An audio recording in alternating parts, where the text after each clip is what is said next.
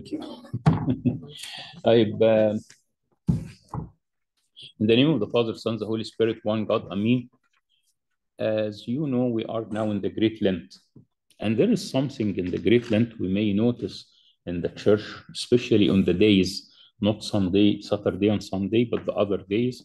If you come early in the starting of the liturgy, in the raising of the incense, you're going to see that we are adding something more than what we do during the year, which is the prophecies. Yeah. Prophecies are parts from the Old Testament, and they are selected to give, contribute to the meaning of the readings in general of the whole day, okay, and of the whole week and of the whole time of the Lent. So they were selected in purpose to build a certain idea that all the readings are leading to. And these prophecies are from the name, by the name prophecy, is from the Old Testament. So they are prophecies from parts from the Old Testament. And most of the time, I'm sure that you all have experienced that when you read these prophecies, you end up by saying something like this. I don't know, it's, it's recorded here, yeah. Huh? Which means, I don't know. And not only those people who listen and hears the prophecies, but the one who's reading also probably will end up saying the same thing. I don't know. So if I ask you sometimes when you read any prophecies in the morning in the prayer, and if you don't understand, don't be surprised. No, you're not the only one. You're not the only one. Prophecies are not an easy thing to understand, and is not meant to. Because if God want to tell us something, he was going to say it direct, yeah. But the prophecy is not like something you can just read it and take the face value and you say, oh, it's easy. He said so and so. No, it's not. That's why it's not a prophecy. The prophecy is something, I would say, even the prophet who is saying the prophecy, probably he doesn't understand the meaning of what he's saying. Because the prophecy is about something that probably will happen later. It is indicating the will of God. It has some, and some prophecies have like specific things that are going to happen in the future. So probably the prophet himself, when he's saying that, it's not in his mind at all. But the Holy Spirit, he is the one, God is the Holy Spirit. He is the one who have inspired the whole Bible from the Old and the New Testament. And the Holy Spirit is the one who was leading Moses and Isaiah and all the prophets of the Old Testament while they are writing, and even in the New Testament too, who are writing the Holy Bible. So that's why we say the prophecy is the say of the Holy Spirit. The prophecy is the words of God. And not always easy to understand what God want to say, but there are something are going to happen in the future, or there are some warnings or something. So the prophecy put in a way to make it like attract the attention of the people to see what is this, okay?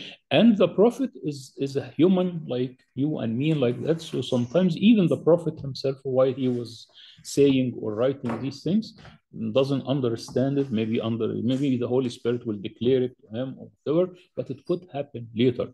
But as you hear or you read in the Bible that he say, and the Spirit of God was upon Isaiah, he said so and so, or upon a person, and he did or said something. So at that time, the person is under the power or the authority of the Holy Spirit when he's saying that. But in the meantime, he is not absent. No, it's not like a person absent totally, completely. When some is possessed by unclean spirit, and you see that this person is talking in a different language he doesn't know. The unclean spirit probably took with some authority, he took the will of the person and took all the faculties of the person and started to use them without his own will. That's why you see the one who was unclean spirit, he may swear, he may say different words and different language or things like that, because he doesn't have any authority on what he's saying. Of course, the prophet under the authority of the Holy Spirit is not like that. But the Holy Spirit is guiding the prophet to write the prophecies. That's why we say all the prophecies in the Bible are guided by and inspired by the Holy Spirit. So even Isaiah, Moses, Jeremiah, or any other prophet is saying that, but these are the sayings of the Holy Spirit. And you can see the prophets in many places in the Old Testament saying, and the Spirit of the Lord was upon me, telling me to say or to do or to listen. He realized that it is not me who's saying that, but the authority of God, God's glory is telling me or telling me to tell you so and so and so. So the Holy Spirit uses the faculties of the person and his own will. Like you can see some prophets like Isaiah were like people who were intellectual people, well-educated people who can will to say, yeah. And the Holy Spirit used them to say a prophecy. There are other prophets who are very simple farmers and people who are not well educated, who are counted, but the Holy Spirit used them also to say the prophecies and to do. So, regardless of the person and his qualities and that, but the Holy Spirit uses that. In the New Testament, the same thing. St. Paul was a very well educated person in many different languages, and the Holy Spirit used him to write books in the New Testament. There are simple, St. Peter was a fisherman, but the Holy Spirit also used him to. So the Holy Spirit will use the person with his own faculty, education, intellectuals, qualities, etc., and guide him to write what the Holy Spirit to write what God wants to tell us or to say to us, not only the people who listen at that time and see from the prophet, but the people over the generation. That's why the Bible is for every generation, not only for the people who were listening to Isaiah or Jeremiah. Many of the prophecies were like something that will happen in the future, and many of them happened already. Actually, our faith is that all the prophecies of the Old Testament were directed to point to Jesus and his incarnation, his coming. And by his incarnation and birth, all these prophecies were fulfilled. So don't go now today in the Old Testament and say, oh, there is a prophecy about the land of Egypt and about what will happen to the River Nile. And oh, this is about the dam that they are building in Ethiopia, and or something happened here. Oh, this is the war between Iran and... No. Don't misuse the prophecies. The prophecies were pointing to, when you read the word at that day is repeated many times in the Old Testament. At that day means the day that God incarnated and was born and came, and in the time of Jesus. Yeah. So all the prophecies were leading to Jesus, and Jesus was the fulfillment of all the prophecies. Unless there are some prophecies that were mentioned specifically, the book of Daniel, there are about 2 or 3 prophecies, and at that time, God told Daniel, these prophecies are for the end of the days. So this is clear, it is something, and they are speaking about the end of the days, which is the end of the world. Yeah. In the New Testament, there are prophecies too. There is a book of prophecy in the New Testament, which is the book of Revelation. Because actually, when St. John, when he was writing these things, as you know, the Holy Spirit tell him to write these things, and probably he didn't understand what he was seeing or writing at that time, but like all of us. But these things are going to happen, and it will happen. And when it happened, we're going to understand it clearly. This is exactly what St. John said in the book of Revelation. When it happens. We don't try to twist the prophecies now to tell what we want to say now. That is a wrong approach. So don't do that. When you read the book of Revelation, read the book of Revelation for your spiritual benefit. Yes, you may not understand literally the words, but there is spiritual meanings that will help us to benefit spiritually when we read that. But I'm not talking about the book of Revelation now. I'm talking about the prophecies of the Old Testament that there. Why the prophecies are hard to understand? So I tell you, like when you read, probably you don't understand directly as you read the newspaper or something like that, or any book of medicine or engineering or whatever you're studying. Yeah. So why the prophecies are not clear? Do you have any suggestion? Sorry. I'm just trying to... to... Go ahead, Habib. The prophecies, they're from the Old Testament? Is it... No, there are prophecies in the New Testament also. It's the book of Revelation. But most of the prophecies are in the Old Testament.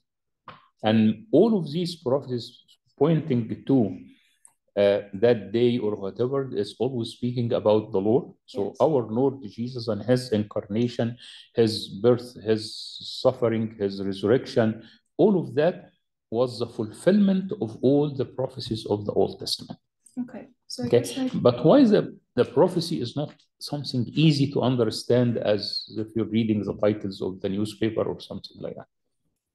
Yeah. I don't like the wording sometimes is not exact. It's an example of something that means something that would happen. It's never like clearly like Christ will come through Saint Mary or something. It's always, I don't know.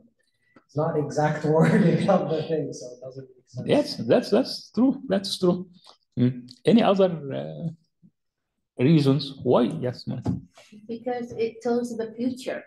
It tells the future. Yes, there are some prophecies are talking about the future.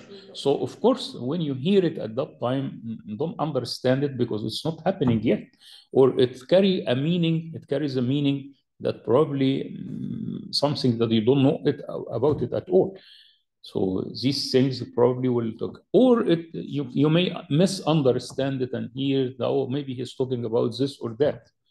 Yes, because it is not clear what he's saying, because that's why it is called the prophecy. That is okay. But do you have any other suggestions why it is not easy to understand? And please forgive me for this expression, easy to understand. I'm going to correct it now quickly. I remember there's a verse called, "My ways are not your ways, my thoughts are not your thoughts." Exactly. So we cannot understand God. Bravo, Justina, what you said here is that, like, I will give an example for that. Mina is a medical doctor. If he goes to the university, classes now, and sit down there and hear a doctor saying a lecture about something in the human body, he's going to understand what he's saying, right? But if I go there and sit down, it will be a prophecy to me. Right? لا بس انت you were able to interpret the prophecy. I hope so. Because you had a background that will tell you what this doctor is saying, and probably you're going to understand clearly what he's saying because of your background. But I don't have that background, so if I sit there, all the talking of the doctor will be a prophecy to me, and will never understand unless someone interpret it for me, right? So it is not like it's difficult. No, it is because I am small in front of this prophecy. So actually the prophecy, as we just said now a few minutes ago, it is the voice of the Holy Spirit, the voice of God. Even hatta if we are so intellectual, so genius, but when we stand in front of God, we're nothing. So it's going to be hard to understand. It's not because that the prophecy is not clear. No, it's not because I can't understand easily something above my ability and my mind. That's why the prophecy would look like that. But is it possible that God made it that way? Because for us not to totally understand it, so we don't have to worry about it? Because if it's clear to us, we will always worry about it. Well, but if God does it his way, then we don't understand it, so it's done. Mona has a point. It's meant to be like this, because if it is clear to us, probably that would shock us. Right? Yeah. Yeah, there are some prophets who went and they said something so clear, like Jonah, for example. The city will be destroyed in 40 days. Okay, it doesn't need any interpretation, but it's clear. So it is hard to, like, it's a shock for people. So God wanted to tell people things that probably won't look like a shock, but it takes time to be grasped, to be understood. Bravo. But on the flip side, like Jonah's prophecy worked. علي حسب فعلا الصوت. On the flip side, it worked. Like Jonah's prophecy, it made them to repent. But Yeah. Isaiah's prophecy, they didn't really repent. They killed him, right? Like, No. There were other prophecies also in the Old Testament, like one of the kings of descendant of King David. When he heard or read the scriptures, he started to cry and asked the people to, probably the same like the king of Nineveh. but like, And to repent and to return all the commandments of the Lord, etc. So it happened with other people too. the way I think of it is if God is trying to tell something to somebody and it's very important. Like if I was speaking to somebody and I know they're very young and they don't understand, I need to make it as clear as possible so that they understand. I won't be speaking to them in a strange way that they're confused and it's not like it's not effective communication, right? Because they don't understand, they don't really know what to do, right? And then from my perspective, why am I even saying it? Right? Because I know they don't understand. Again, I will go back again to the same example I used a few minutes ago.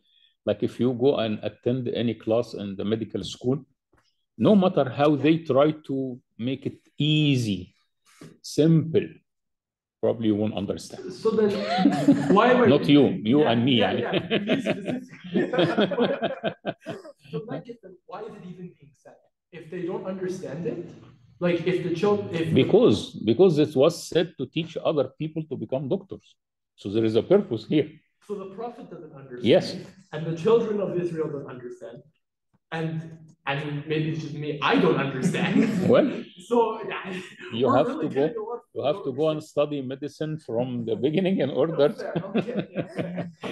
No, I will answer this now. I will come to another point now, which is the purpose of selecting this or talking here tonight. Yeah, the prophecies are sometimes look hard to understand, but that is not true meaning or true understanding of the prophecies. The prophecies are not meant to be some fawazir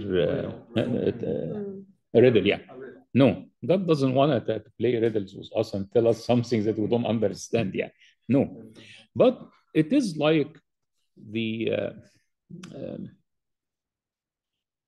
hard thing. عارفين البندق اللي هو اسمه ايه البندق؟ المكسرات nuts يعني kind of nuts اللي بيبقى very hard shell. Okay, and it has something that is very nice and sweet and tasty inside it, but you can't put it under your teeth. It might break your teeth if you try to do that. Yeah, so you have to get a tool and break it hard in order to get whatever inside, to eat it and to see it. Oh, how sweet it is! A prophecy is like that. In the Bible, there are many verses. Huh? No, it's like I was telling someone. It's like when we were kids, we had a candy called Jawbreakers. Yes, in Sudan. Yeah, they used to bring it in Egypt too. Yeah, they used to bring it in. I saw it in Egypt too. Yeah. So there are many other things like that. Yeah, they look very hard from outside, and it many other things that I don't remember, but just this nut is kind of nut. Yeah, you can do that, but it's hard. You have to break it in order to get whatever inside it and taste it and see it, how sweet it is. Okay, there are other verses in the Bible, especially in the New Testament and in the Old Testament too, like the book of Proverbs and things like that. They call it like a piece of chocolate. Like you put it in your mouth and it's melts. It's easy. Yeah, you don't need to break the nut, the shell from outside. You don't have to. But the prophecies, compare these verses with the prophecies. Yeah, this is like the nut with the hard shell that has the meaning inside. It's sweet, very nice, but you need to break this shell in order to reach that. It's something like very soft and sweet, like chocolate, You put it on in your tongue, it melts and it goes like that. So there are verses like in the Bible like that, and the prophecies are from this kind. But that's what I'm going to say. It is not like a riddle. It's not like something God wanna just complicate things for us. No, God wanna tell us something that's probably above our understanding, which means that we have to struggle. That is breaking the shell in order to reach this nice thing that the Lord is saying. The prophecy also could carry different meanings. Some meaning that just close like a face value, okay? Well, some meanings are very deep that needs that you pray and study in order to reach this meaning there. So the more you read in the Old Testament, the more you struggle to understand and to link verses from here and here, the more you will become expert to get the meaning from the expert in breaking the shell and get the meaning of the prophecy. So also this is the principle, we have to put it here, like all the prophecies of the Old Testament. If you try to understand them in the light of Christ, you're going to see them much easier than just looking in the darkness. So that's why Jesus told the Jews, search the books and they witness to me. The books at that time were the Old Testament, the prophecies. And that's why there are over 500 prophecies in the Old Testament that speak clearly, easily about Jesus. But when they were said 500 years or 1,000 years before that, were like a knot for the people at that time. They couldn't understand. Like when he say, behold, the virgin will conceive and give birth to a child. If you are a Jewish person living in the time of Isaiah, 1,000 years before the birth of Christ, and you hear this, what is it? You don't even have to be. Even Simon, Simon, the writer, when he was translating this 200 years before the birth of Christ, he couldn't believe it, and he tried to change the word. Till God, intervene and make him to write it the same way, and told them, "You're not gonna die till you see this," and it happens. Yeah. So there are things that probably were in the Old Testament, they were like enough you can't understand. But all these things, when you shed the light of Christ, you can understand it very easily. And this is not the only prophecy, but there are many, many other prophecies like that. For us now, knowing Christ in the New Testament, for us, are very clear and very easy to understand. But for the people who hear that before Jesus, to them was a knot, and this was hard, probably for Isaiah himself, yeah, to understand these things, but the Holy Spirit was guiding him to write that.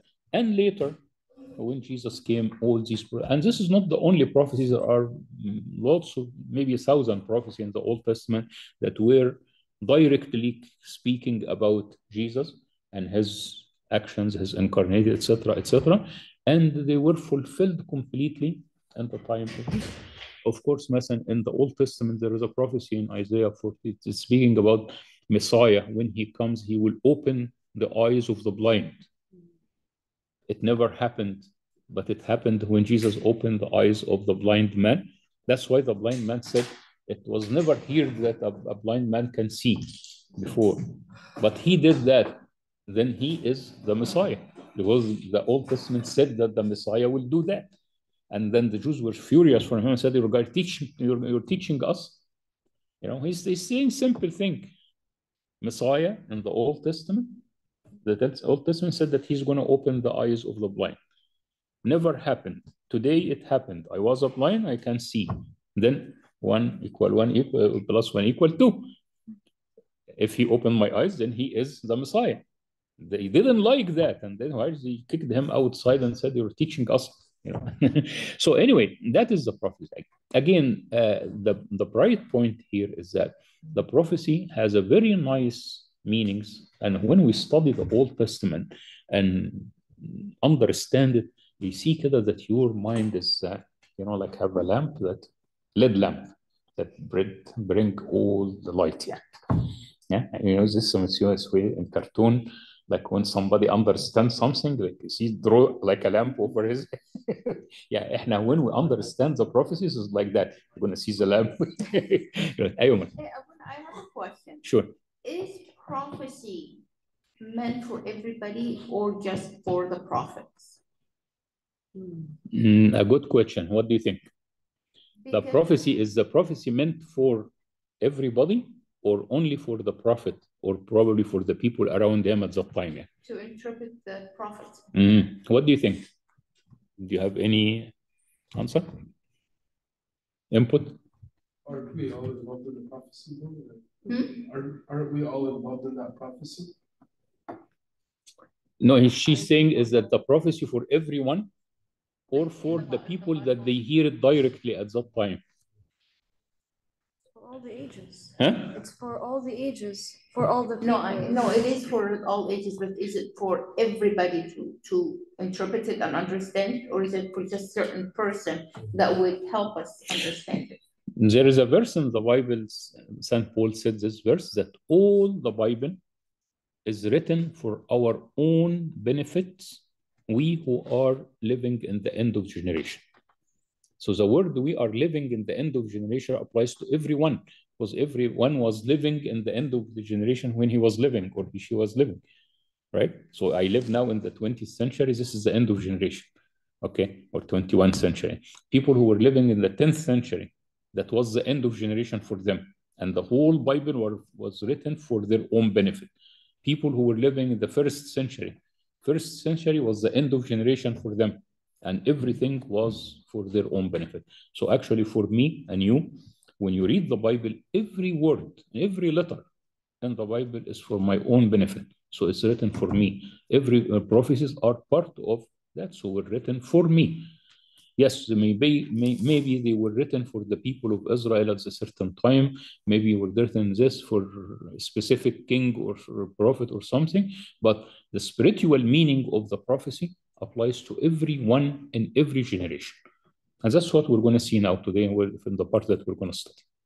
So every word and every letter in the Bible, and Jesus said that the heaven and earth are going to vanish or be destroyed, but a letter of my words is going to stay or stand up. Okay, but we're going to take an example. One of the reading that came in this week, or we're going to come in during this week, and it's very nice prophecy. Maybe when you read it, we'll get the impression that we're talking about, what is this? I don't understand anything. But probably when we get a little bit into it, we're going to see that it has a meaning and a very nice meaning. And then we're going to see that this meaning applies to me and you, as Mona is bringing her question now. So we're going to take this, and please, when you go to the church and you attend it during the week and hear it, it's going to make the lamp glow. It is in Isaiah.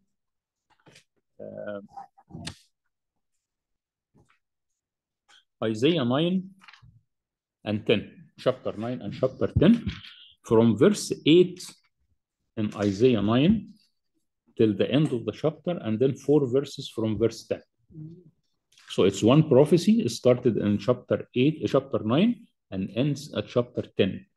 Okay, and it's starting from 9:8, verse 8 of chapter 9 till verse 4 of chapter 10. Let us read it كلها على بعضها, the whole prophecy, and then talk about it.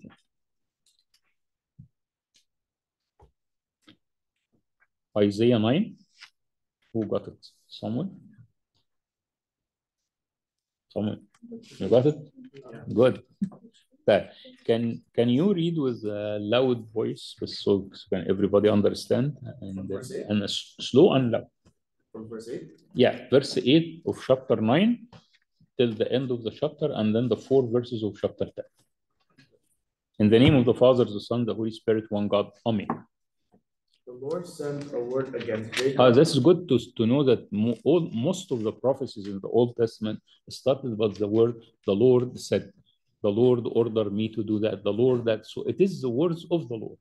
And probably if you go to the book of the Leviticus and books of Moses, you will, and the Lord spoke to Moses and said, say that and tell the people. So actually, the Lord is the one who's saying that. So whenever we read the prophecy and we don't understand, at least we know this is what the Lord said. If I understand it, good. If I don't understand, still pardon the words what the Lord said. Go ahead, Habib, sorry. The Lord sent a word against Jacob, and it has fallen on Israel. All the people will know, Ephraim and the inhabitant of Samaria, who stay in pride and arrogance apart. The bricks will have fallen down, but we have rebuilt with hewn stones. The sycamores are cut down, but we will replace them with cedars. Therefore, the Lord shall set up the adversaries of risen against him, and spur his enemies on, the Syrians before and the Philistines behind, and they shall devour Israel with an open mouth. For all this his anger is not turned away, but his hand is stretched out still.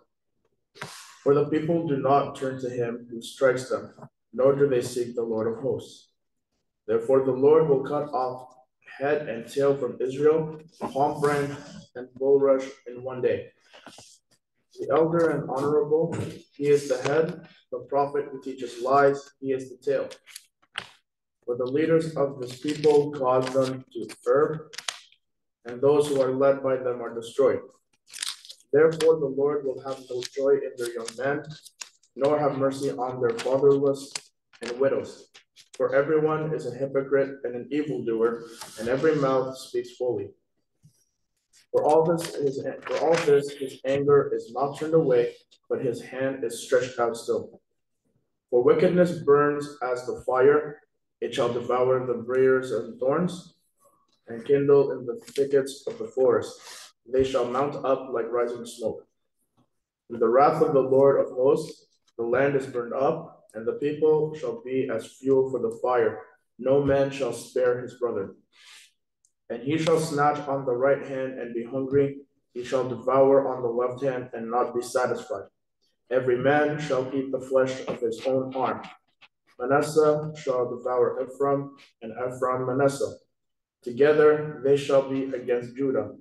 For all this his anger is not turned away, but his hand is stretched out still. Woe to those who decree unrighteous decrees, who write misfortune which they have prescribed, to rob the needy of justice, and to take what is right from the poor of my people, that widows may be their prey, and that they may rob the fatherless. What will you do in the day of punishment, and in the desolation which will come from afar? To whom will you flee for help, and where will you leave your glory? Without me, they shall bow down among the prisoners, and they shall fall among the slain. For all this, his anger is not turned away, but his hand is stretched out still. And glory be to God forever and ever. Amen. Easy to understand. Very, very much. Huh? Very easy. So if we read it another time, it's going to be easy? Sure, okay. No. That is, it's okay. So I understand that. Don't worry. Don't worry. Don't worry. Don't worry. Did you notice anything about this paragraph?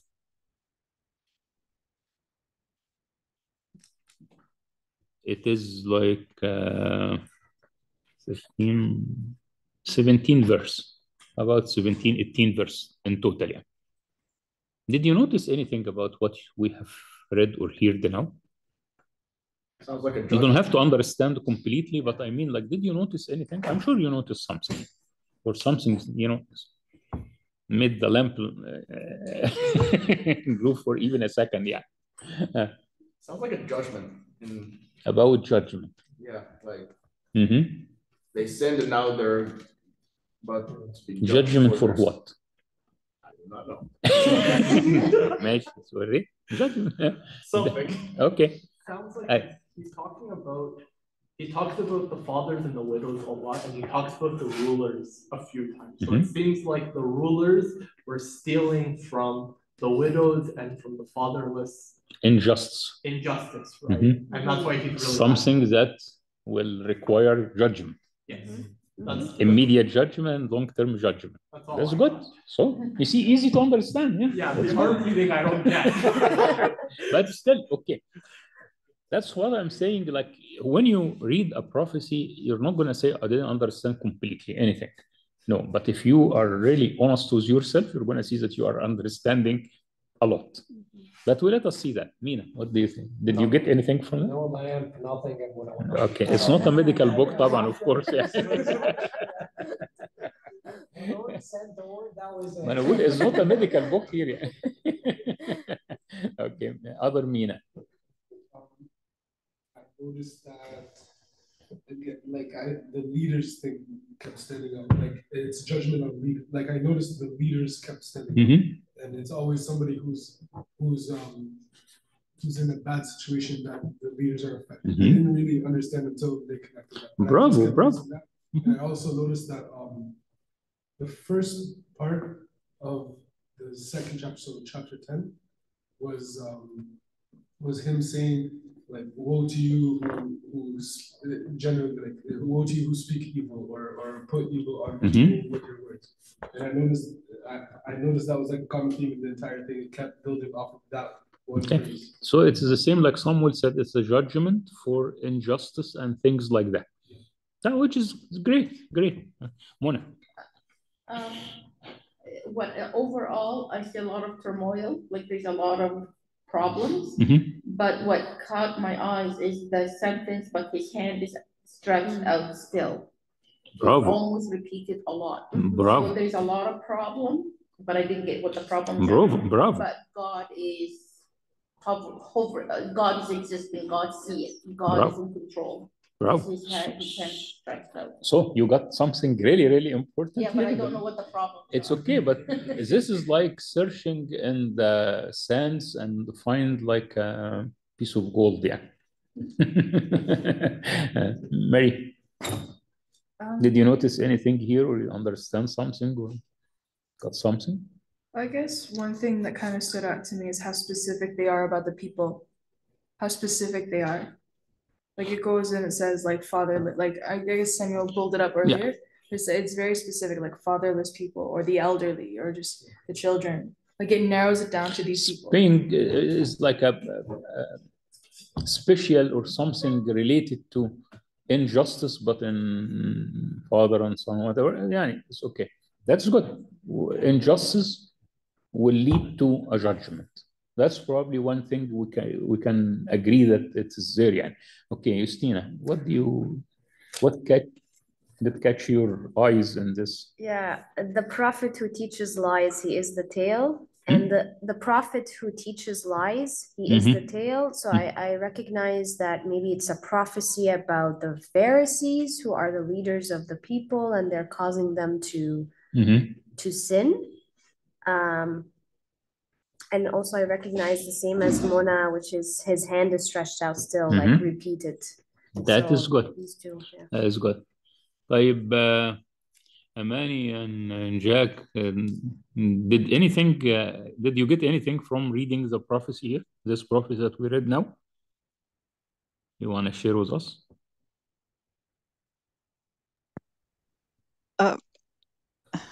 Yeah, it's like everyone else said, it's about judgment because they have sinned and they still don't want to repent, and yeah. Good. Jack? I agree with what everyone else said, that God cares very much about justice and cares that no one is forgotten. Of course, God is just and he cares about justice. That's good. Okay, so at least when we read something like that, we can't say we got zero. Huh? We got zero understanding. We don't understand the word. Huh? Those 7 of us are doesn't matter. But at least there is something that your eyes caught here and you benefit. Okay, and that's what it means about the prophecy. Even if you understand a little bit like that, it is good. It's good. Imagine, I'm going to ask you like that. Imagine now if an angel from heaven came here and took you to heaven and told you can go back again to the Bible study meeting, but you can take one thing from here with you. How precious is that thing? Zolata, a piece of a stone from the Incredibly precious. It's the most precious thing on earth. You know, when people went to the moon here is just next door, يعني. When they brought some stones from there, they are putting it in under, you know, glass boxes and things like that, and doing that. It's just a stone from the moon, yeah, which is. But imagine, يعني, you get like a little stone from the floors in heaven, yeah. If there is a stone there, I don't know, but it's going to be something very, very, very precious, even if it is just a stone from heaven. Yeah. So the same thing here, okay, even if you understand a word from the prophecy, still that's good. And it's great, it's a holy thing. It is, remember, as someone when he started to read, we said, and the Lord said, so this is the words of the Lord. Whether by you understand or don't understand, okay, the words of the Lord. You know, if they tell you now, Jesus is standing in front of Burger King here next door and talking there, would you continue to sit here and to do anything? I'm sure we're going to jump and run, all of us, right? We want to hear you. And when we go there, we see Jesus talking in Hebrew, which is the language probably we don't understand the letter of it. All of us. She said we 7 here or 8 or whatever, yeah. Huh? But still, we're going to continue to listen and stay. Jesus is talking. Whether we understand or don't understand, it's the word of the Lord. So the prophecy is like that. So even if you understand a word, a simple meaning from that, it's great. Okay, but let us go more than this now. Okay, I like what Mona noticed here, that, and I'm sure all of you have noticed this. This part here is like a poet. Okay, and actually it is a poem. And it has an ending of 4 verses or 4 parts, and each part of it ends with the same wording. Same wording, اللي هو إيه? For all this, his anger is not turned away, but his hand is stretched out still. And that is repeated 4 times. For all this, his anger is not turned away, but his hand is stretched out still. Actually, this verse is repeated 4 times in those 4, this part, which divided into 4 paragraphs. Paragraph 1, 2, 3, 4. And we're going to see that each paragraph is leading to the next. Okay, that has a meaning, and that's a meaning, and a meaning, and a meaning. And those 4 meanings are like 4 steps in a ladder or something, going from 1, 2, 3, 4. And each one of them ends with the same words, which is, if I don't understand the whole prophecy, it's enough to understand this verse. And it is written for me. If I really read this verse, and for all this could be this what I'm doing. For all this that I'm doing, yani, his anger is not turned away, which means that I'm still doing lots of wrong things, and his anger is not turned away. But, and underline this word with many letters, yeah. I have lots of wrongdoings, and these wrongdoings makes God angry about me, and his anger is not turned away, because God does not turn his anger for any reason unless I repent. So if I offer sacrifices, if I do this, if I do that, and it's not repenting, the anger of God is still there, right? The only thing that turns the anger of God is our repentance. Yeah? So maybe I'm not repented yet, and I'm still talking and saying and doing that. For all this, that what am I saying and doing, and that his anger is not turned away. But even his anger is not turned away, his hand is still stretched out. I think this verse alone, you can highlight it and underline every word in it, and probably write it in a piece of paper كده and put it in front of you in your room. That's a great hope and a wonderful thing to everyone in every generation, the people who were listening to Isaiah 1,000 years before Christ, and people who were living at the time of the incarnation of the Lord, And we are after 21st century of the birth of the Lord. That verse is still a great hope for all of us. Despite all of my wrongdoing and sayings and terrible deeds and words that make God angry at me, but during this, he's still stretching his hand to me. And you know who's the one who's not accepting his hands? We. Actually, there's another prophecy in Isaiah said before that the Lord بيقول مددت يدي إلى الشعب معين. I have stretched my hand to people like stubborn or don't want to. يعني I am the one who's doing the wrongdoing and I'm still the one who is stubborn to stretch my hand to accept the stretched hand of the Lord. This verse describes my situation and the situation of everyone, and probably this is a great benefit. If we don't understand anything about the prophecy, it's enough to understand this verse. And the Lord repeated 4 times for us. So who doesn't understand from the first time, when I stand from the understand the second or the third or the fourth time, right? Anyway, we'll come to this verse that was repeated, but let us take one paragraph and try to understand it. Try to understand. Maybe we can. Let us read the first paragraph. First paragraph is from verse chapter 9, verse 8, till we reach this verse, but his hand is stretched out still, which is verse 12. So from verse 8 to 12, 4 verses. Let us read them and try to understand them and what they say. Okay, Bishoy, go ahead. From verse chapter 9, verse 8 till 12. 4 verses. The Lord sent a word against Jacob, and it has fallen on Israel. All the people will know, Ephraim and the inhabitants of Samaria, who say in pride and arrogance of heart, the bricks have fallen down, but we will rebuild with hewn stone. The sycamores are cut down, but we will replace them with cedars. Therefore the Lord shall set up the adversaries of Rezin against him, and spur his enemies on, the Syrians before and the Philistines behind, and they shall devour Israel with an open mouth.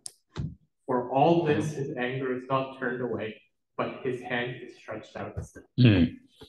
Let us take it verse by verse, those 4 verses كده, and try to understand them. First one, verse 8.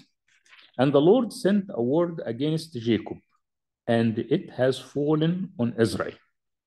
What does this mean? The Lord has said a word against Jacob. Against here would carry a meaning. When the Lord says something against someone, that is a word of rebuke, a word of judgment, a word of harsh response to something bad that this person did, right? So Jacob here, what is Jacob and what is Israel here?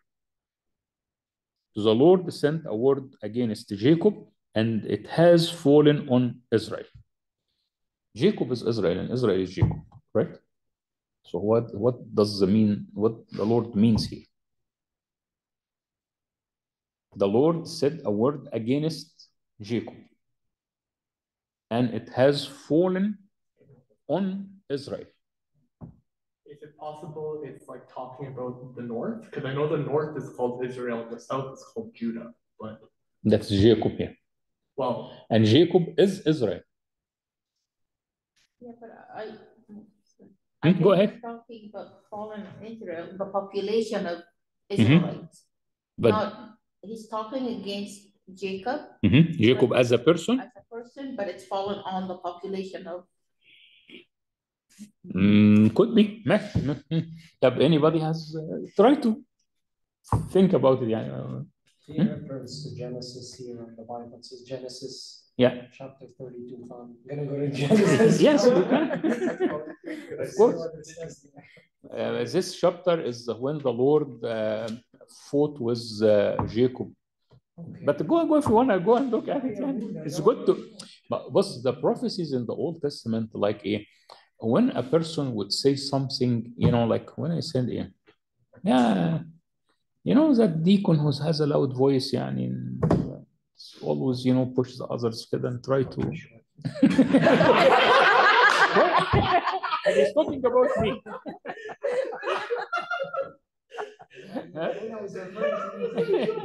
No, I'm just using an example. So the same thing here, that the Lord probably will say something, that everybody will understand the meaning. I'm talking about the deacon who has allowed this, who does this. Oh yeah, he's بشوي. I don't mean that. I'm just using this as an example. But maybe this is something like that. Okay, this is very good that you notice that. That you notice this in the verse. I didn't use that example. Okay, what does this verse means to you? Trying to understand it. The Lord spoken as the Lord sent a word against Jacob, and it has fallen on Israel. What is Jacob and what is Israel? As I told you, Jacob is Israel, Israel is Jacob. Jacob was his name, and the Lord changed his name. When he told him, what is your name? Your name is no longer going to be Jacob, it's going to be Israel. So there is a point here that Jacob became Israel. What was this point? When he fought. Huh? When he fought. When he fought with God and won. Sure, yeah. Remember, and when he won, God allowed him to win. Yeah. And then when he won, God changed his name to become Israel. What is the difference between Jacob and Israel in the meaning of the word? And when God changed his name to Israel, what is the meaning of Israel?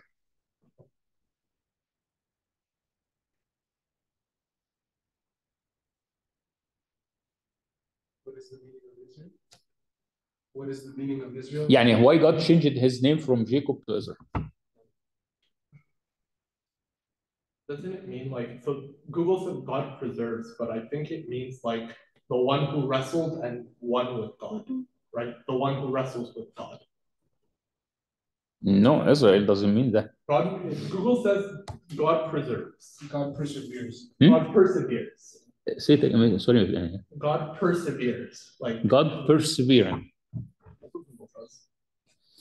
Anyway, whatever the meaning is, you can search for it, but it's like God kind of rewarding him for fighting with him and winning. Right? And God allowed him to fight and to win and rewarded him by changing his name to Israel. Israel means more blessing, more, you're not like one nation, you're nations. You're not one person, you are kingdom, right?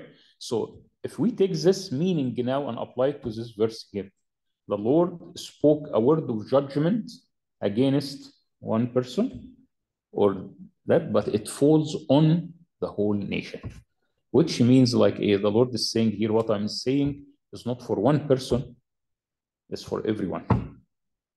What will come here is a warning or judgment or whatever the meaning of the word, but it is for everyone in Israel, not only Jacob only, not one person, but the person who became a nation.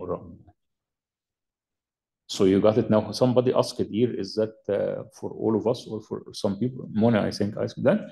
Is the prophecy for one person or the people who listen or for everyone? I think this verse tell us this. So the word said a word of judgment to Jacob, or against Jacob as a person, or the person who was doing injustice, like in the examples that will follow here.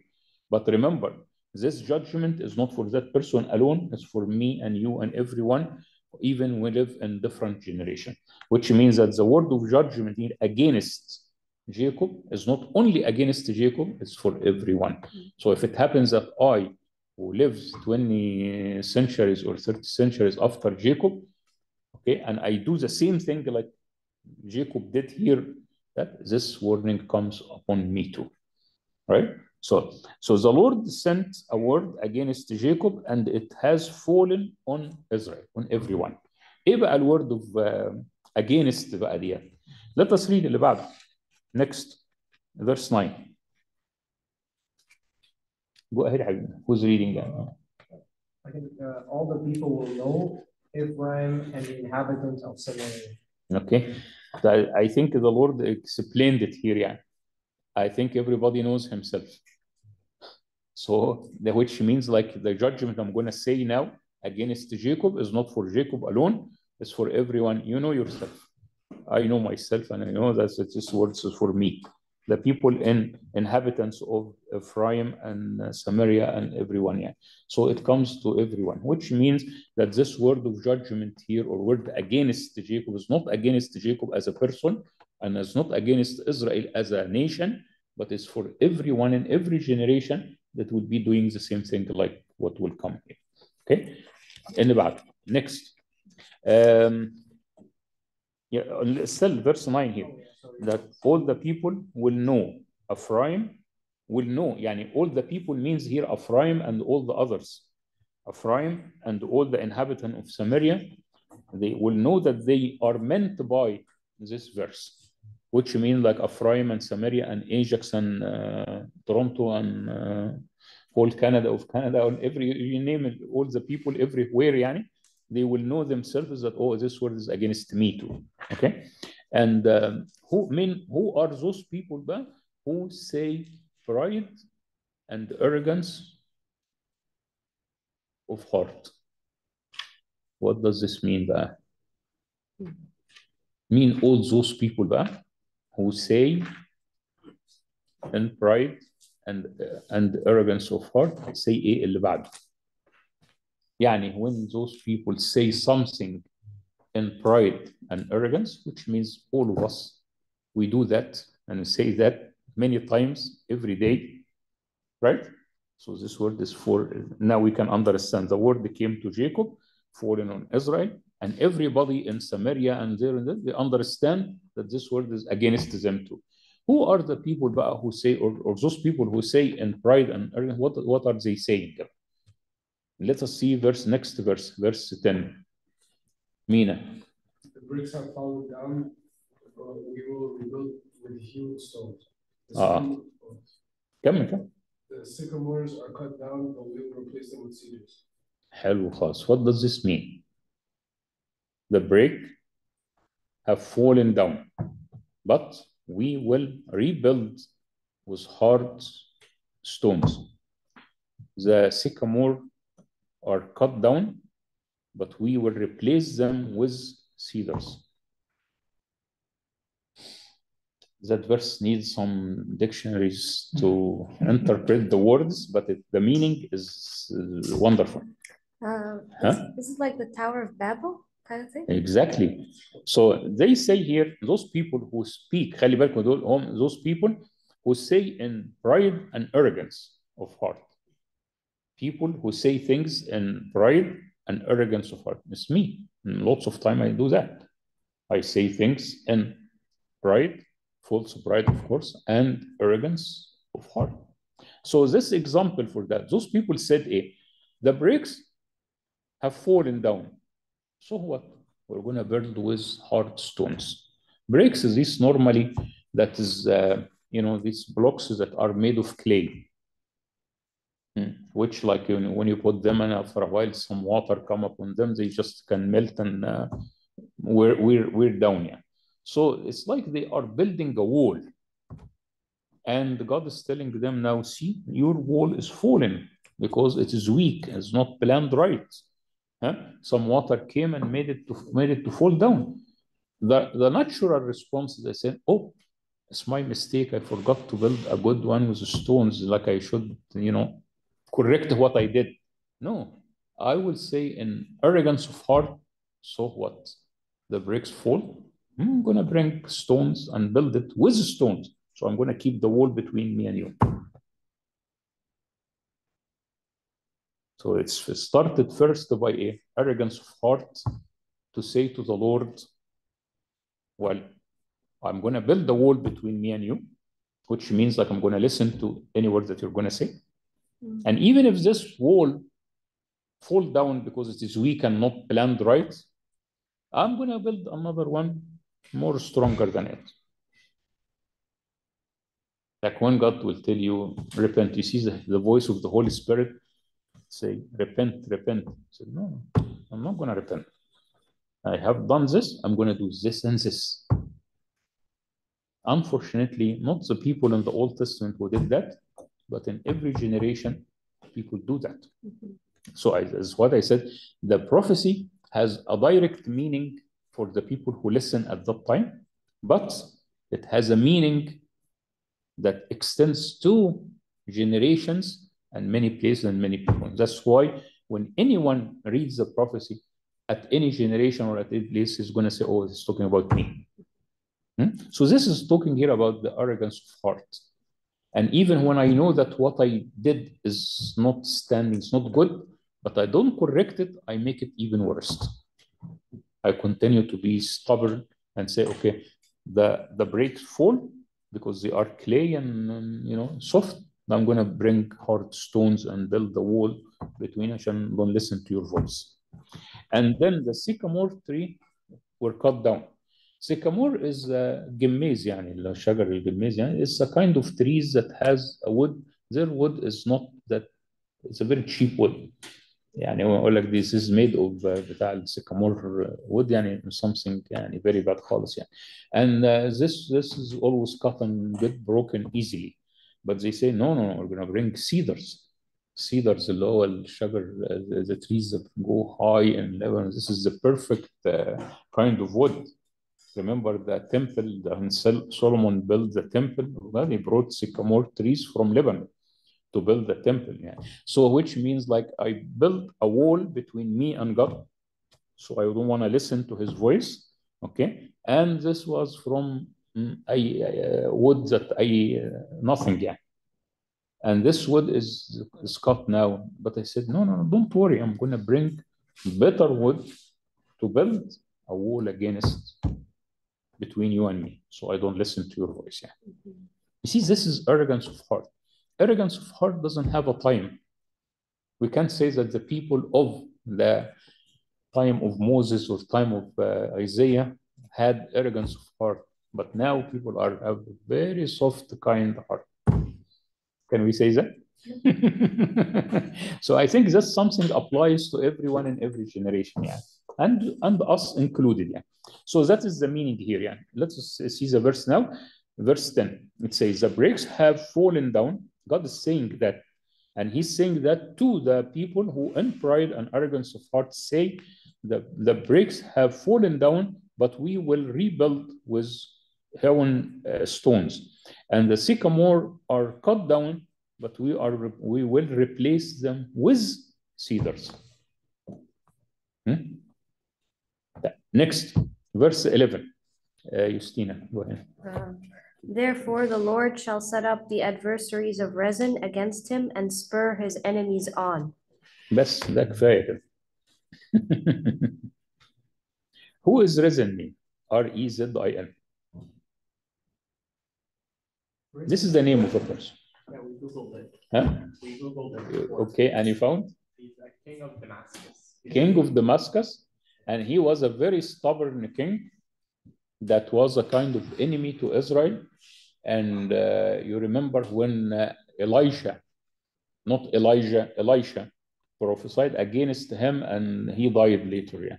So he was a very bad enemy to the people of Israel, and he was like representing like an annoying neighbor that always attacking them. And so that's here's the response of the Lord to not listening to him and being stubborn in that the Lord will do what here in this in this verse. Therefore the Lord shall set up. الله ده مش رزين لوحده هو اللي هيجي بقى من نفسه. He's not coming to attack me كده من but the Lord is doing that. So you're going to see some enemies coming, and those enemies are really annoying and stronger than me. Huh? Who made them to come to attack me? Is because they are bad? No. Yes, they are bad, yeah, of course, yeah. But who brought them to attack me? The Lord did that. So Razin here is like the Lord is setting up the adversaries against those people of arrogance of heart and false pride like that. And that will happen everywhere. Do you have any example of today, مثلا?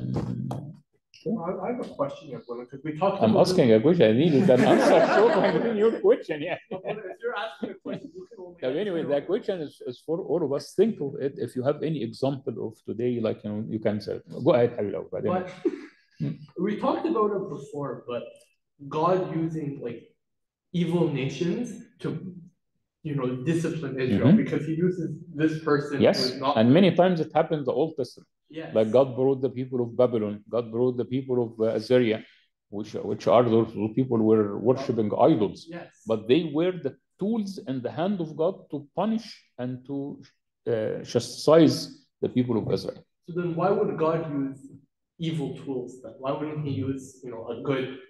Okay. Do you have any answer to this question? Like it's like a father. Why God would use those people to do that? It's a father disciplining his child. No, but what he meant here, before he meant that, why God used an evil person to chastise one of his children? It would be like if, like the way I think of it is, if I wanted to get revenge on somebody, so I hired a criminal to get revenge. Well, okay, the criminal is also not good. So like for me, it's all like. You are going to hire the criminal to do this. Yes. But God doesn't do that. Okay, so what's he doing here? Yeah, hit me up. The way I'm thinking it is, yes, instead of God hiring, the way I see it is like going back to that father and son scenario.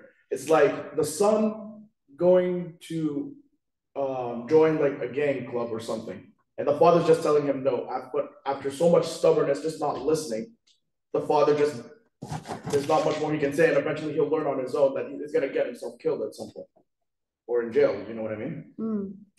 He abandoned him to his adversaries. Yeah, like he gave him so many warnings, like no tomorrow. But that's not what it's saying here. It's saying the Lord will set him up. And if God is preparing this person to attack Israel, and God is allowing it. Like, and we know that this person is not good. So it's just. He's protecting them. No longer there's any protection. That's not what it's saying here. It's saying he's setting him up. He's preparing him to attack him. I mean, unless I'm reading it wrong. Yeah, you're reading right. So. Can you explain that to him? Anybody want to explain that to Bashir? I don't know, Go ahead. I just have a thought. Okay. It's just to humble the Israelites, to humble them. Rough. So because in previously, we know when God's kind of let go, they get defeated. So when God let go of his hand, then the enemy will defeat them. So it would allow the Israelite to know that God is upset or angry.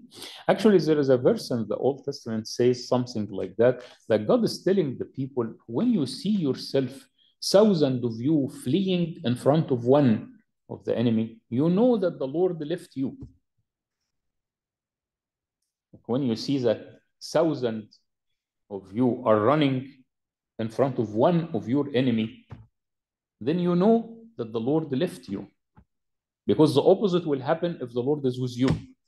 One of you is going to fight 1,000 of this enemy. So he's saying that you know that the Lord left you. So what did the Lord do here? He left them. That's setting them against their enemy. The Lord is protecting them from their enemy. And when he left his hand, that is the word, setting up people against you. Exactly like when you enter a room full of light and you switch light off. You brought darkness. Yeah. Did you intend to bring darkness? No. See, the way I think of it, it's like God is saying, when I'm setting them up, it's like, okay, I am giving this man Rezin, I'm giving him the sword to go attack Israel. So the way I think of it is, okay, this man is evil, and I know that. So giving him a sword to do evil against Israel, even though it's punishing them, even though it's discipline for their benefit, you're still not like. You are talking about one way of setting up Yeah, things. I think you're stuck on the word set up. Yeah. It's not set up like God has put the army together. Set up means you just let him do what he wants. It's not like setting up, like telling, go ahead, kill them. You just. You know, when the Lord let Satan test Job, do you think that the Lord intended to hurt Job? No. But he let Satan to do whatever he want to do to prove that Job is a righteous person. And the end showed that, right? So it doesn't mean that the Lord made Satan to hurt Job in order, no. But he gave him an opportunity to do this. And by doing that, it looks to us that Job was hurt. But at the end, no, it's not hurt. It's actually the Lord showed how Job was a very righteous person and deserved to take double of everything here on earth and then heaven again. So that's when we say the Lord set up or did or something, then you should understand. Another thing here, you have to understand the meaning of the name, one of the names of the Lord, Pantocrator. What is the meaning of this word when we say God is the Pantocrator? Pantocrator. ضابط الكل. What does this name means? He's in control. Yeah? He's in control. He is in control of everything. And the Pantocrator is like think of the watch. The watch is full of gears inside there. And then one gear will turn the other one, and this hour and turn this, and that. By doing that, the watch will show the time. And by the way, the time now is 8:20, so we are near the end. Okay, but these things are working perfectly. This gear is moving in a certain velocity, and this gear is moving, and then you do that. Okay, if a little part of it doesn't work right, the whole watch is not working. So the Pantocrator is Lord. The Lord is controlling the whole universe. Every gear is doing its own movement. So there is an evil gear and a good gear, etc., etc. But the Lord is controlling that and using the movement of the old, of the bad gear with the good gear, etc. If there is a bad and good gear, like Judah wanted to betray the Lord and deliver him to the hands of the Jews. The Lord used that for our salvation. Does this mean that Judah has a good intention? No. He had a bad intention and he was doing whatever he's doing, not knowing that this is going to benefit everybody, right? But he was doing whatever he was doing, and then he regretted that and went and killed himself. But the Lord, the Pantocrator, used the betrayal of Judas and ممكن نقول the fear or the cowardness of Pilatus and the hate of the Jewish people, and made from these bad things our salvation. Yani put Judas, put the Jews, and put the Romans. Everybody was doing one thing according to their intentions. Their intentions were all bad. But the Lord made these bad things work together for our salvation. And there is a nice verse in the Romans 8:28. I'm sure all of you remember this verse. All things work for good for those who love God. Or actually, the right translation of this verse, the Lord works in all things for good for the people who love God. All things means good things and bad things. You may have like a supervisor who hates you, and God will use this to move you to another department that probably that will be very good for you and things like that. So actually, this supervisor meant something bad for you, but the Lord turned that for something good for you, because He is the Pantocrator, that He doesn't do good only, but He can even change a bad thing to become good.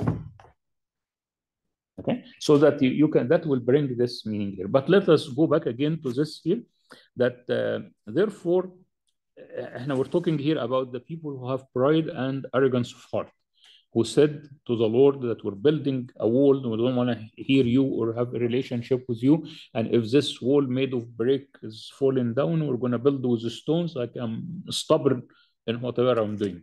And therefore the Lord will set up the adversaries of reason against you and spur his enemies on. Like he will set your enemies and spur them, like give them power to overcome you. Okay, with actually, this is a nice verse in repeated many times in the Bible. That is the Lord. The Bible didn't mention that the Lord against every sinner, even the one committing adultery or worshiping idol. God is not against those people. But the only sin that will make God against the person is which? The Bible mentioned arrogance. Arrogance. Yeah, the arrogance. يقول لك أن الرب يقاوم المستكبرين. Those people who are feeling arrogant. Yeah. Okay. Those the Lord is against them. And it's clear from this verse too. So those people were arrogant and stubborn, and they insisting on not listening. So the Lord spurred his enemies, those enemies against them, empowered them to overcome them. And it happened that the Syrian, verse 12, the Syrians, who are the people led by Rasin, اللي هو Razin ده, the Syrians before and the Palestinians behind, which means like will make the enemies from front and back. Wow. Pity on this person, yani, who became, that the target of the enemies from everywhere, and those enemies are spurred against him by God. But this person is the one who's saying here, remember, the brick have fallen down, I'm going to replace them by stones. Like I'm insisting on not listening, on not being there. And the beauty of the ending of this paragraph, لسه هنا verse 12 is saying the Syrians before and the Palestinians behind, enemies from front and enemies from back, and they shall devour Israel with an open mouth. Devour with open mouths reminds us of what? Yeah. Devour with an open mouth. Devil. لا Lion. مش لا ها Lion. برافو يا لاين. جرب كده تروح الزو وتقرب من اللاين كده وتحاول تمد له ايدك. So he's saying that will be Israel, the people of Israel here, or those people who are arrogant and have false pride, etc., etc. The Lord is going to do this to them. Are going to be in front and back from enemies, and those enemies are going to devour them with an open mouth, like a lion open his mouth to devour them. Right? Easy thing to understand now. So this paragraph, the first paragraph, let us give it a title here: the arrogance of heart. When the arrogance of heart takes the person, we're not talking about people in 1,000 years before Christ at the time of Isaiah. We're not talking about people in any generation, but in our generation today. That's why I asked the question here, can you give an example like this? I have lots of examples like that. There are leaders of some nations in our recent history that probably this was applied to them.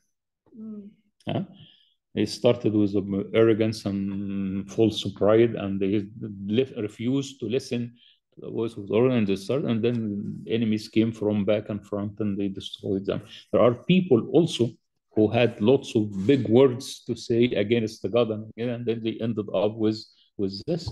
So actually, these words here, we can put a title here, that the arrogance of heart with false pride, refusing to listen to the Lord, building a wall between the person and God, and being stubborn not to repent, will lead to the enemies from everywhere and the destruction by devouring of the lion who was opening his mouth to do this. It was applied to the Jews, was applied to the Romans, and applied to many, you can see it in people even in our today life here. Yeah. Okay. But the beauty of this prophecy here is this verse here. For all this, and actually all this is making us angry, right? Not making God only angry, but it's making God angry and making us angry. right? When we see a person who's doing that, it will make us angry, right? And it makes God angry. But the difference between us and God, when we get angry, we revenge. Or at least if we can't revenge, we'll be sad, right? But God is not like that. When God is angry because of the sin and the evil of the people, he stretched his hand. He's still angry because the people didn't repent.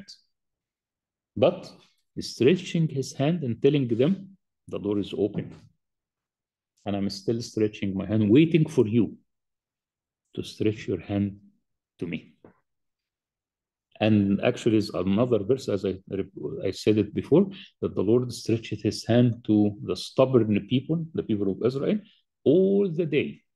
Like the Lord continued the whole day stretching his hand, and they refusing to accept this open invitation from the Lord.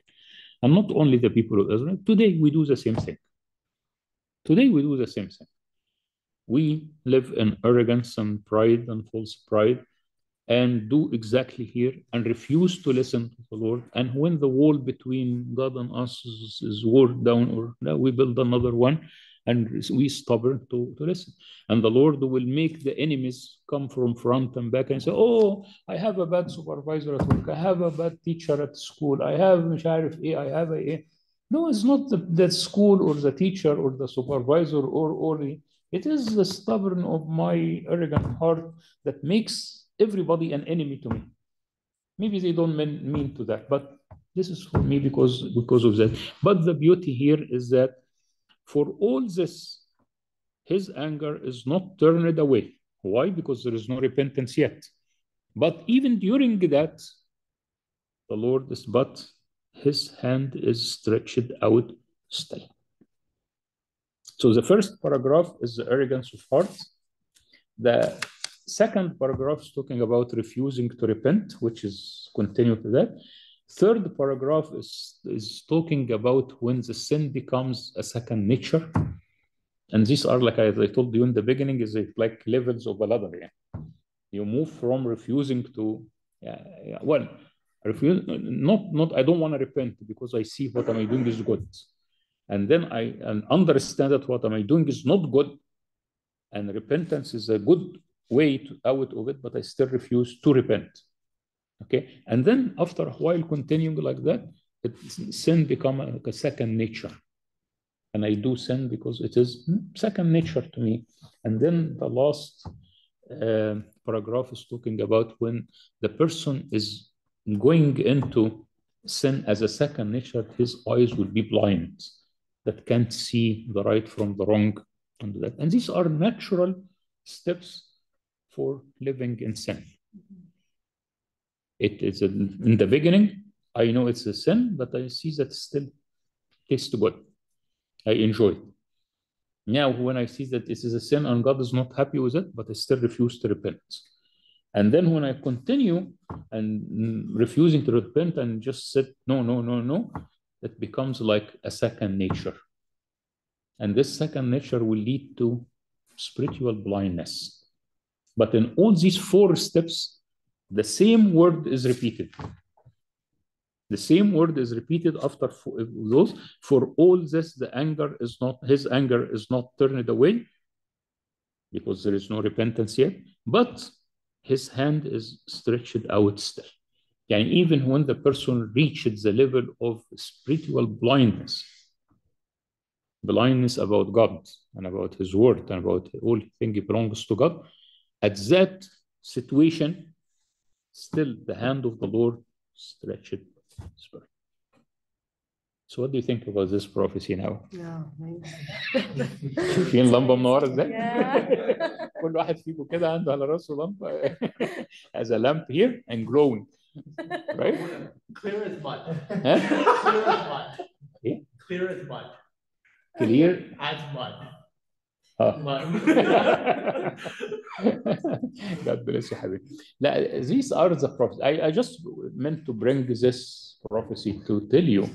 It looks, you remember when we read it the first time? Don't understand anything. What is this? And that's normally what we do when we read the prophecies like that. But when we go into trying to understand it. And it needs a dictionary, or it needs going back and forth between verses, but you're going to see in it an direct meaning for the people of Israel at that time. Yes, Isaiah was prophesying against the people of Israel who were doing that exactly, right? But it has a far meaning behind that applies to everyone in every generation, including me and you and everyone here. And the clever person, the smart person, is a person who would read and understand and benefit from his word and see these encouraging verses. Yani, I would say this encouraging verse here, that for all this, and this you could put anything under it, his anger is not turned away because there is no repentance yet. But even in this situation, his hand is stretched out for us. I think that reflects one of the verses that St. Paul said, is وَنَحْنُ بَعْدُ خُطَاهُ مَاتَ الْمَسِيحُ مِنْ أَجْلِنَا. While we are still sinners, Jesus died for us. He didn't wait for us to become good and then die for us. No. While we are still sinners, he died for us. God bless you all. And maybe in a quick few minutes, 2-3 minutes, we need 3 volunteers to tell us something you benefited from this prophecy or whatever we did tonight. Yeah. Something we can take home.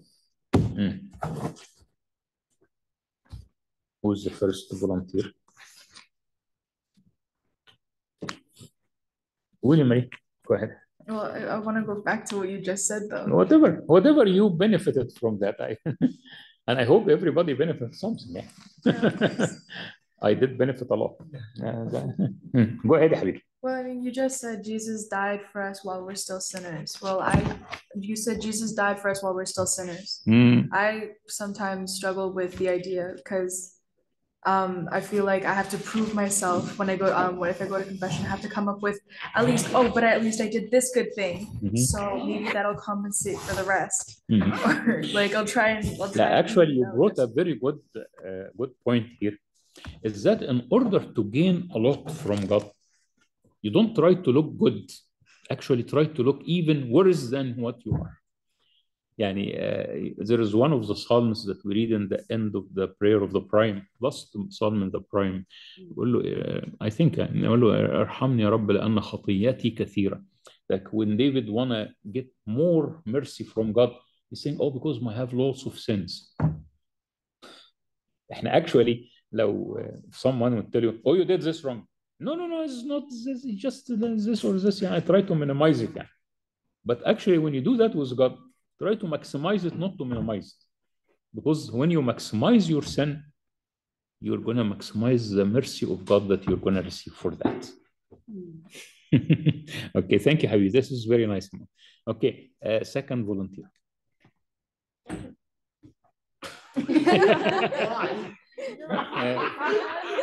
2 weeks in a row you did this to me. Anyway, yeah, someone.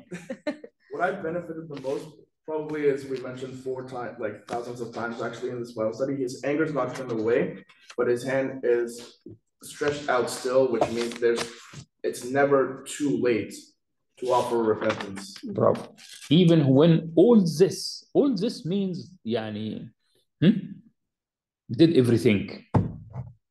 خلاص, there is nothing I didn't do, right? But even with this, his anger is not turned away because I haven't repented yet, but still his hand stretched. That's very good, Salman. And actually, if we get out of this, only this verse was repeated 4 times, that would be great, But we get more into it. Third volunteer. Who's going to be sir? Mona, go ahead. We are as human are hopeless, but God never give up on us. Bravo. This is another thing of seeing that even when we reach this level of being hopeless, but still, we may lose the hope for ourselves, but God will never give up on us. He still think that or wait for us to repent and come back. That's a beautiful meaning, يعني, or thing we can see in this. But I'm sure the prophecy here has many other beneficial ideas and things, and probably if you go and read it again and read the other parts that we didn't talk about them, يعني. I just told you that the titles كده quickly, but they have the same thing, يعني. If you go and see that, I'm sure the first impression, this is me. He's talking about me. And see the steps here that would lead from one level to the other, and that. And still with every level, the hand of the Lord still stretching to save me. God bless you all حبايبي. ربنا يحافظ عليكم.